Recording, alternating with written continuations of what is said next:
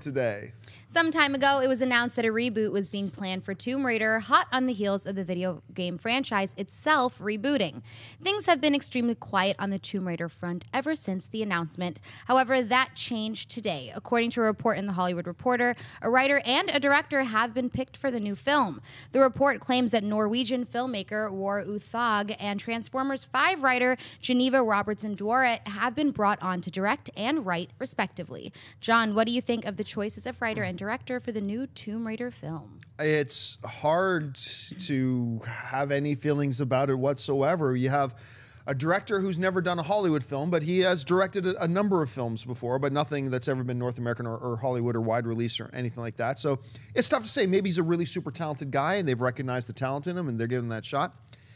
It's also a writer who's never written anything that's ever been on any screens before. Now, granted, she's doing Transformers 5, which I don't know if that, swells up in you an ocean of confidence.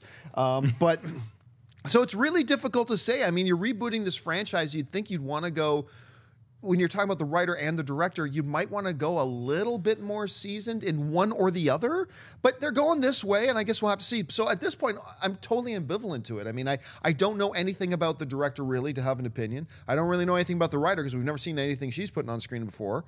So I'm completely down the middle on this. Mark, what about you? Well, Roar Uthaug is my favorite death metal band, so you got to get excited about that name alone. The fact that he's directing this movie, again, I don't have enough of a sample size. He did a movie called The Way, which I've never seen. He's done a few films that I haven't witnessed in person, so I don't know if he's the right director for Tomb Raider, but somebody out there thinks he is. Now, when you see somebody who we haven't heard of before, and they're directing kind of a big movie like Tomb Raider, it's either, oh, they really believe in him, or the studio thinks it's somebody they can kind of mold into what kind of film they want to make, as opposed to hiring somebody who's so big that they can just go off and do whatever they want. I don't know if that's the case yet, but the fact that this person wrote Transformers 5, we haven't seen Transformers 5 yet, but it actually gives me confidence that she can handle Tomb Raider. If you can handle Transformers 5 and all the stuff that's gone on with that franchise and trying to get that franchise, trying to inject some new life into that franchise, before Michael Bay ruins the script, it might be a really good one.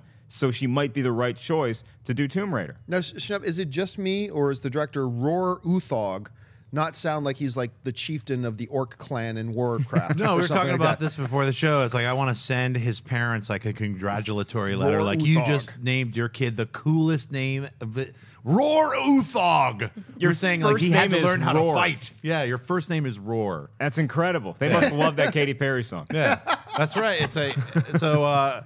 I think it's it's a cool chance that they're taking. I agree. It's like all of his films were made in Norway, and I don't think any of them are even available on Netflix or Hulu for any. It's like, I don't know how you could see a Roar Uthaug movie, but I want to see one now just so I can be like, all right, I know why they hired this guy to direct it. So there's got to be something there that the studio that's behind Tomb Raider was like, look, let's get Roar Uthaug instead of just his name being awesome. That's like that dude. What was that guy who made all the Taken movies? Megaton.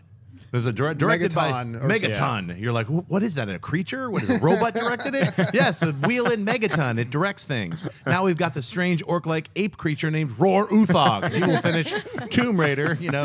So, and I think you're right by saying the people, just because she's writing a Transformers movie, she's got some other movie that's in production called Hibernation, but nothing that we've seen yet. So, but the way they redid, and they had that writer's room of like everybody who's talented, like Stephen DeKnight. They had all these different people like throwing their ideas into the Transformers universe or whatever. And I think she's part of that spin out of all those talent meetings. So, I think a reboot of Tomb Raider is way overdue, and it sounds like let's get Roar Uthaug and Geneva on the case. I loved his short stint in Slipknot, by the way. Hey guys, if you like this clip, click here to watch the entire episode. Also, make sure you subscribe to our YouTube channel because it'll help you stay up to date with all the stuff we've got going on here at Collider.